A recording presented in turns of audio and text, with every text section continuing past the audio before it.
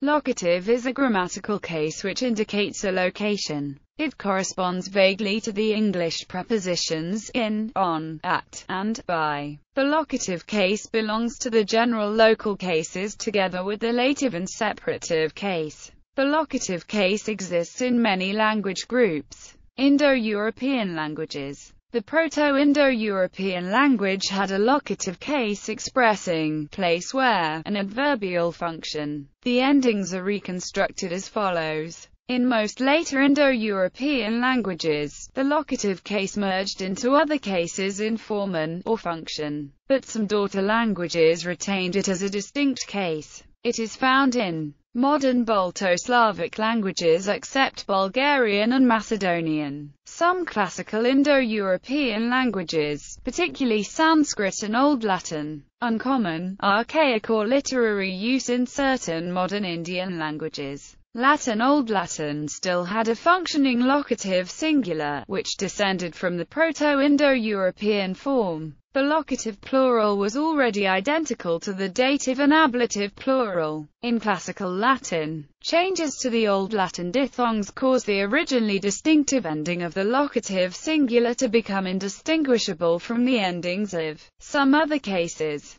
Because the locative was already identical to the ablative in the plural, the loss of distinction between the endings eventually caused the functions of the locative case to be absorbed by the ablative in classical Latin. The original locative singular ending, descended from the Old Latin form, remained in use for a few words. For first and second declension, it was identical to the genitive singular form. In archaic times, the locative singular of third declension nouns was still interchangeable between ablative and dative forms, but in the Augustan period the use of the ablative form became fixed. Therefore, both forms, ruri and rur, may be encountered. The few fourth and fifth declension place name words would also use the ablative form for locative case. The Latin locative case was only used for the names of cities, small islands and a few other isolated words. The Romans considered all Mediterranean islands to be small except for Sicily, Sardinia, Corsica, Crete, and Cyprus. Britannia was also considered to be a large island. There are a few nouns that use the locative instead of a preposition. Domus becomes domi, rus becomes ruri, humus becomes humi, militia becomes militiae, and focus becomes foci. The first declension locative is by far the most common, because so many Roman place names were first declension, such as Roma, Roman Hibernia, Ireland, etc., and therefore use the form similar to the dative, Roma, at Rome, and Hiberniae, at Ireland. A few place names are inherently plural, even though they are a single city, i.e., Athene, Athens or Cumae, Cuma, etc. These plural names also use the form similar to the dative, Athenish, at Athens, and Cumus, at Cumae.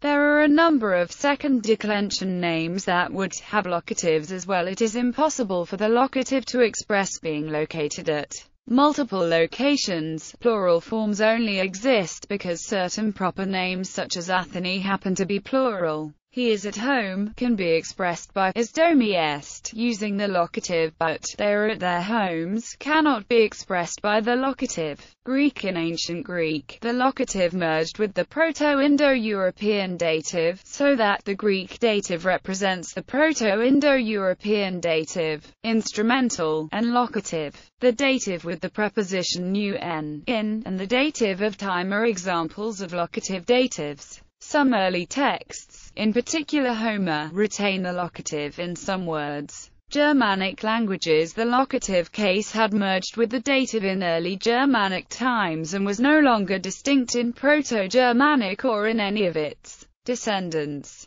The dative did, however, contrast with the accusative case, which was used to indicate motion toward a place. This difference in meaning between dative and accusative is present in all of the Old Germanic languages and survives in all Germanic languages that retain the distinction between the two cases. Slavic languages. Among Slavic languages, the ending depends on whether the word is a noun or an adjective. Czech. The Czech language uses the locative case to denote location, but as in the Russian language, the locative case may be used after certain prepositions with meanings other than location. Cases other than the locative may be used to denote location in Czech as well. The locative case is the only one of the 7 Czech cases which cannot be used without a preposition. It is used with these prepositions. Using this preposition with the accusative case has a different meaning and is regarded as archaic. The use of this preposition with the accusative case has a different meaning.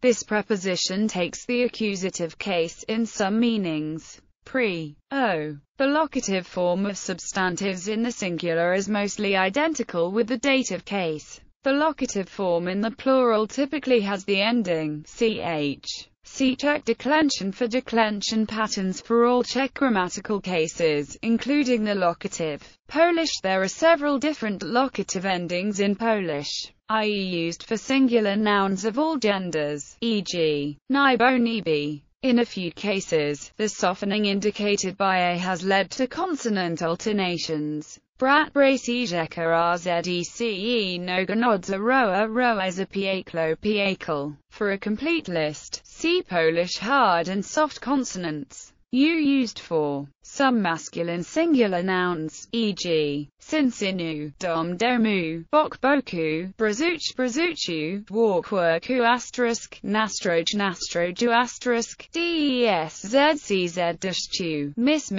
kon, konu. Poznan, Poznaniu, Wroclaw, Wroclawu, Bytom, Bytomiu, asterisk, asterisk, asterisk. In a few cases, a vowel change may occur, e.g., or a vowel may be dropped. Asterisk, asterisk. Final consonants in Wroclaw and Bytom used to be soft, which is still reflected in suffixed forms. Hence all neuter singular nouns ending in e, e.g., mace, maceku, zices, zicu. Some neuter singular nouns ending in o, e.g., mileko, meleku, lozko, lozku, ucho, uchu. Used for feminine nouns ending in Iowa, e.g., Kasha, Okazi, Austria, Austria. Feminine nouns ending in sc, e.g., Milisko, Milosai, ym. Used for masculine and neuter singular adjectives, e.g., Polski, Jezik, Polskim, Jeziku. Used for feminine singular adjectives, e.g., Duzakrawaro, Duakrawi. In plural, used for plural nouns of all genders, e.g., kobietio, kobietich.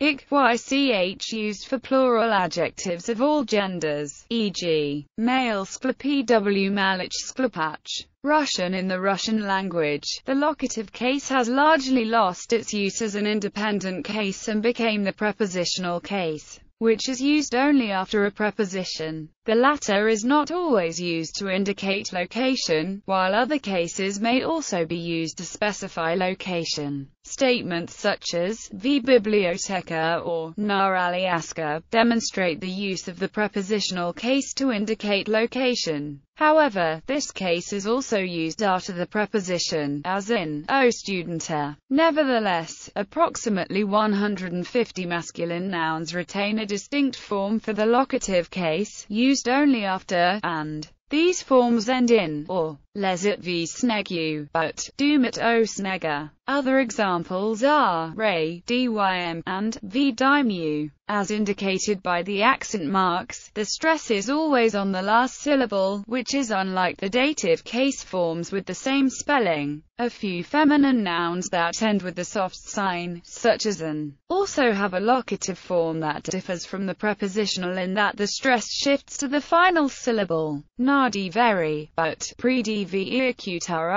These distinct forms are sometimes referenced as second locative or new locative, because they developed independently from the true locative case, which existed in the Old Russian. With some words, such as dom, the second locative form is used only in certain idiomatic expressions. while the prepositional is used elsewhere. For example, nadomu would be used to describe activity that is performed at home, while would be used to specify the location of the roof. Slovak. The Slovak language uses the locative case to denote location, but as in the Russian language, the locative case may be used after certain prepositions with meanings other than location. Cases other than the locative may be used to denote location in Slovak as well. There are several different locative endings in Slovak. Used for singular nouns of all genders, e.g., stole, stole, laska, laska, mesto, mesta. Used for masculine inanimate singular nouns ending in a velar consonant, e.g., linik, laniku, mozog, mozgu, bok, boku, vz, dutch, vz, dutchu, or a glottal consonant, e.g., hloh, lo. All neuter singular nouns ending in kv, chv, iv, uv, e.g., jabalko, jabalku, ucho, uchu, akvarium, akvariu, vacuum, vacu.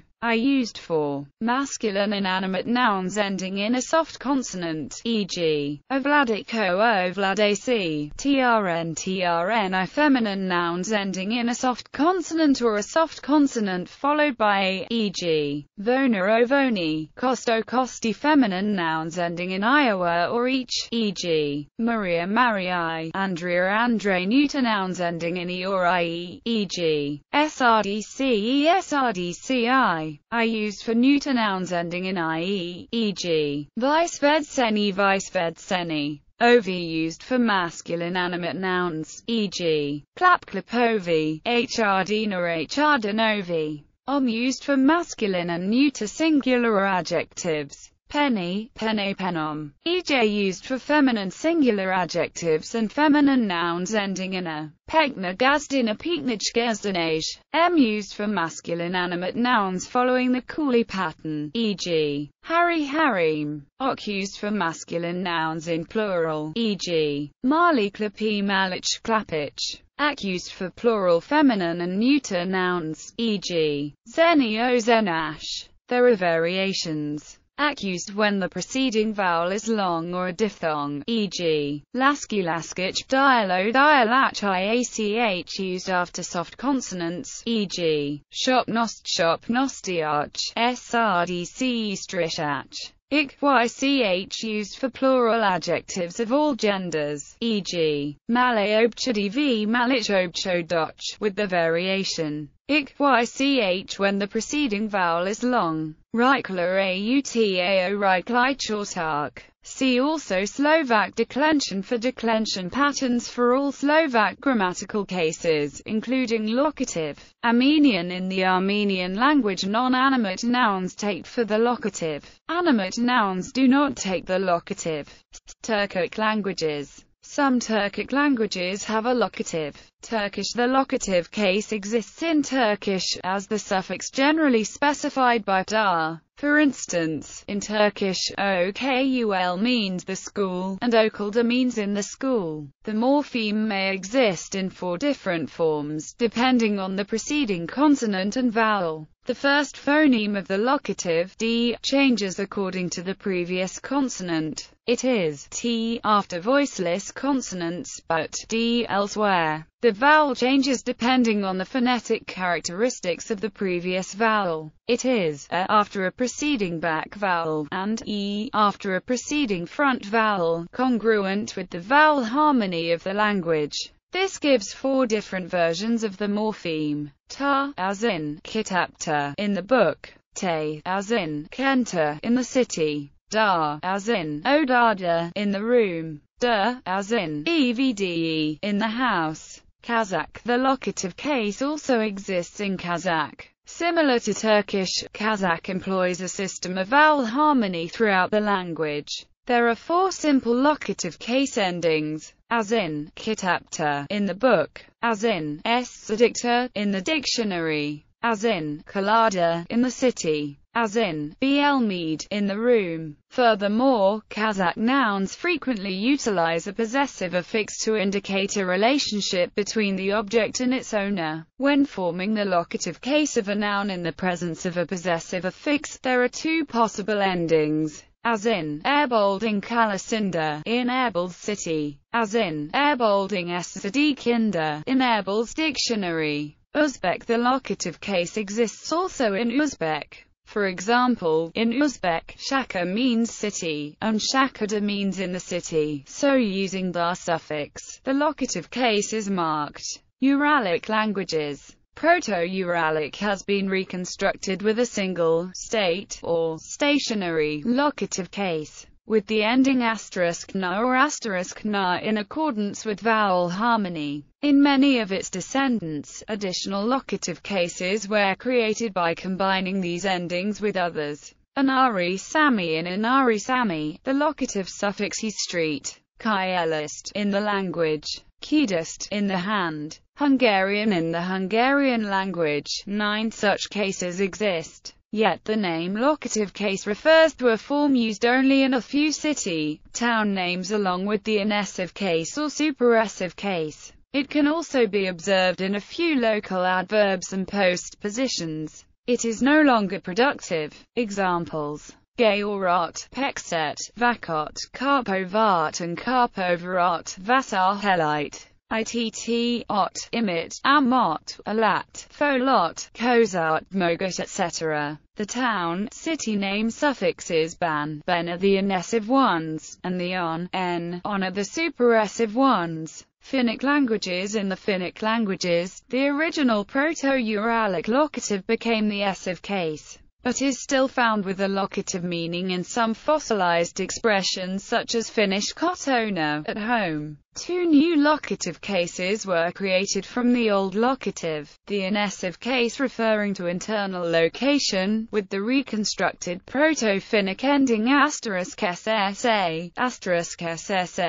the adessive case referring to external location, with the reconstructed Proto-Finnic ending *lla. These endings still survive as such in several Finnic languages including Finnic, but have been reduced to s and l in Estonian and some others. The Finnic languages, like some Indo-European languages, do not normally use the verb to have to show possession. The adessive case and the verb to be is used instead, so that the combination literally means on, at me is. For example, I have a house in Estonian would be mul on maya, in which mul is in the adessive case, on is the third singular of to be, and maya is in nominative, not accusative. So maya is the subject, on is the verb and mul is the indirect object. This could be translated to English as at me is a house, or a house is at me, or there is a house at me. Etruscan. The Etruscan language has a locative ending in thi, Velsnalbi, at Velsnana, with reference to Volsynyi. Algonquin languages. Algonquin languages have a locative, Cree. The locative suffix is ihk. Musaskatoman Musaskwataminisk equals in Saskatoon, sk. Musaskawataminisca Musaskawataminiskark equals in Saskatoon, sk. Minis Minisik equals in Saskatoon, sk.